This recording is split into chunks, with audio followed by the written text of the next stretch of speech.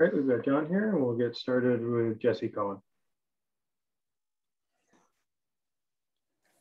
Hey, John. We spoke, I don't know, it feels like a couple weeks ago about Mikey Esamont and how difficult he was to play against for other teams tonight, not just the Gordie Howe hat trick, but the natural hat trick in the third to get you the game-winning goal. Obviously, a huge game for him, huge game for your team. I'm curious from a coaching standpoint, is a singular performance like that from a guy with more than one season in the AHL, is that something you can translate into a coaching message for the guys in their first year?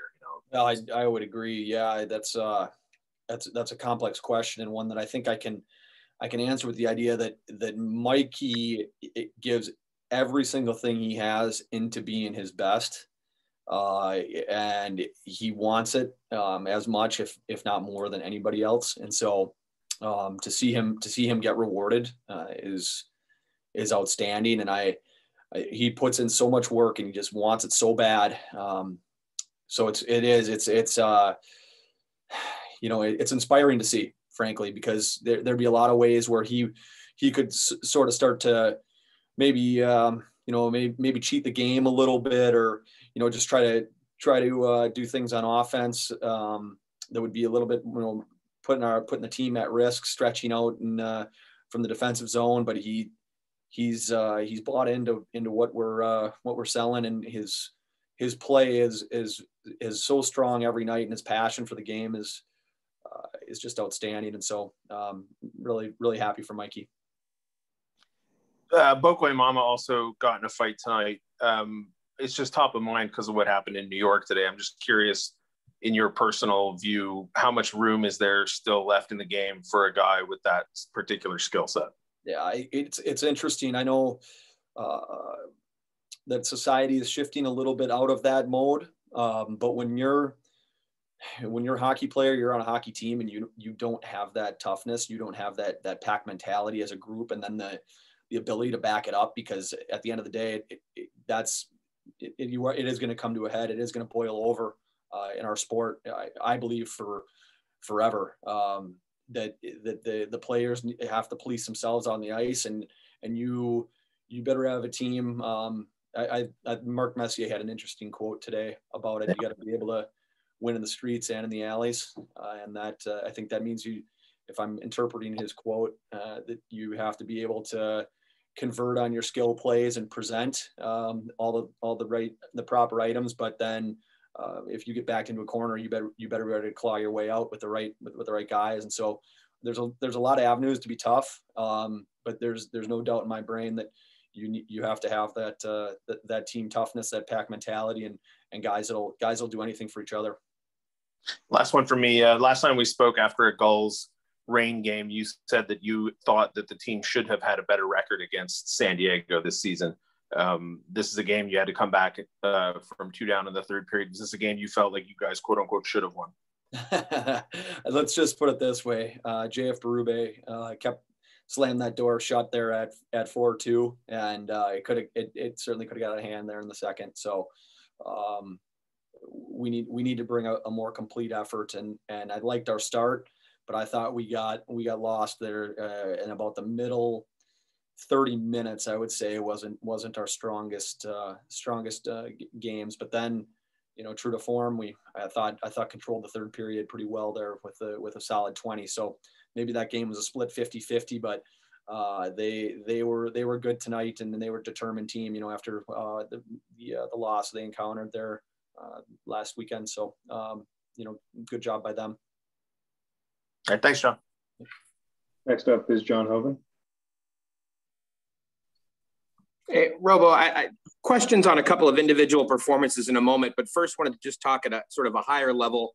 What was the more important narrative coming into the game? Was it the fact that San Diego was coming off of that, that big loss, or the fact that you guys were coming home after such a successful road trip, and sometimes you have a trap game, your first game back at home? Yeah, that's an interesting way to phrase it. I would.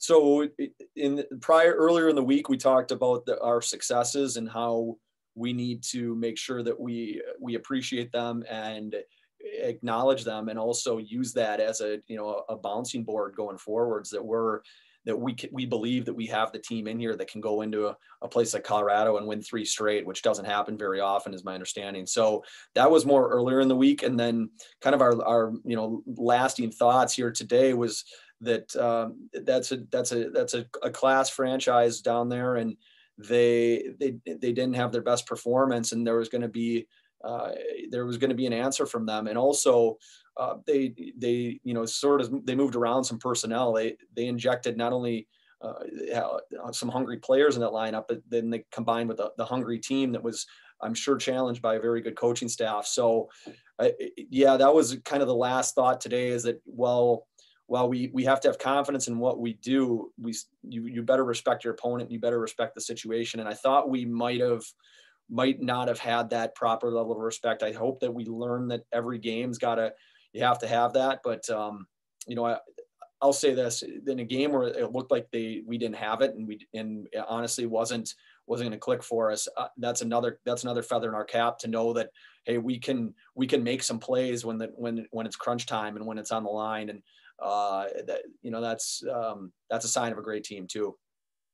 And you don't want to make too much out of what's coming here with the postseason tournament and whatnot. Obviously, it's not fighting for a Calder Cup like a lot of people would have wished for. But at the same time, do you sort of get that feeling? Do you feel any momentum right now when you think back to where the team was earlier in the year, that maybe this team is starting to peak at just the right time?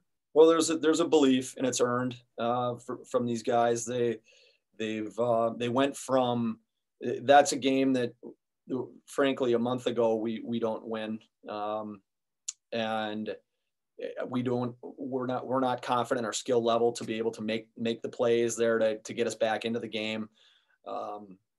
So in that regard, I do feel, you look at how the game against Bakersfield a couple of weeks ago, the Saturday game there, and then the Sunday, that little series there in Baco, those are all things that we'll remind the players of as we embark on this playoff structure, this postseason that we're going to have. And confidence is paramount, and belief is paramount. And so we'll be sure to bolster all those items.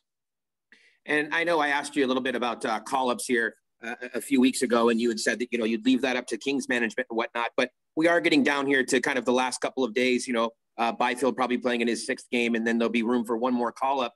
Kapari gets the first goal tonight. Then Akil Thomas has a goal as well. Do you get the sense that these guys are making their final push to be included in that conversation? Well, that was the message that I had for those guys, during our bye week, is to, it's, if you get the call up this year, for Akil or Kapari, or Turk, whatever,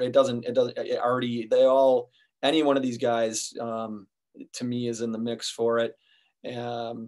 You look at Asamon's performance, like everybody's pounding down the door. And that was something that we talked about the bye week, not only as a group, but with individuals, is to leave no doubt in management's mind, the people that are ultimately making the decisions, that this is the type of player you are, and this is who you want them to believe in. And so you've got these 10 games to solidify not only your spot on this team, but impact the decision-making process for your future. And so it was a good opportunity for a reset, and one that I hope we get to visit in future seasons with Ontario, is that there are a couple of reset moments, so that guys can kind of get their minds and bodies back wrapped around this just very difficult schedule. Thanks, Robo. Appreciate it. Yeah, you bet, Mayor. All right, looks like that's it. Thank you, guys. All right. Thanks, guys.